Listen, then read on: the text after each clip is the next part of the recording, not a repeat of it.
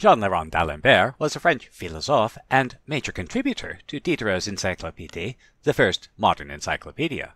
He's best known in mathematics for being wrong. However, he was wrong in a way that made others think more clearly about mathematics. D'Alembert was wrong in several areas, but one of the more important was his incorrect conclusions regarding the log of -1. D'Alembert claimed that the log of a negative number was the same as the log of the corresponding positive number. Now, he gave several arguments for why this had to be the case. One of them is the following. Suppose x is the log of -1.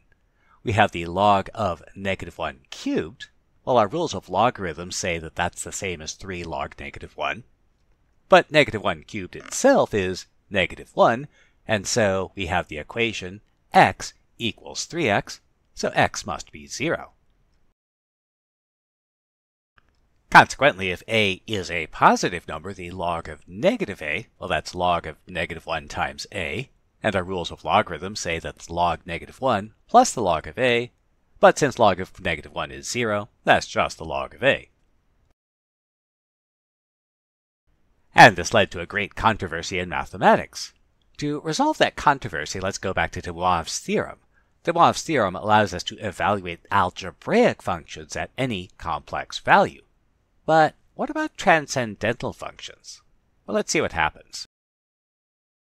In 1748, Euler made an argument we can summarize as follows. From our Taylor series for e to the x, which is true for all x, we can substitute in a complex number, e to bi, and get. Now, remember, the even power of an imaginary number is a real number, and an odd power can be reduced to something multiplied by I. And we can separate our real and imaginary terms. And notice that this first series is the same as our Taylor series for cosine, and the second series is the same as the Taylor series for sine. And so e to a pure imaginary power is cosine b plus I sine b. In other words, e to the I theta is equal to cis theta. And this leads to the exponential form of a complex number.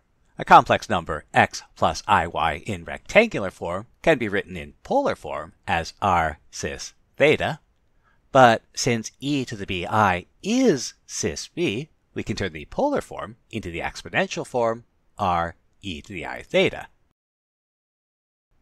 So let's find the log of -1. So suppose the log of -1 is a plus bi. Now, by definition, e to power a plus bi must be -1. And we can split that exponent into the real and complex portions, e to the a times e to the bi, and e to the bi is cis b. Meanwhile, -1 is cis pi. And if we compare the two sides, in order for them to be equal, e to the a must be 1, and b must be pi. And consequently, a must be 0, p must be pi, and log of -1 is pi I. The fact that log of -1 equals pi I also means that e to the pi I is -1, and so e to the pi I plus 1 is equal to 0, which unites the 5 basic mathematical symbols and is known as Euler's identity.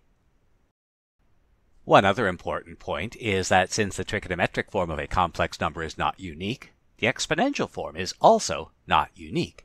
This means that functions like log z can output different values for the same number.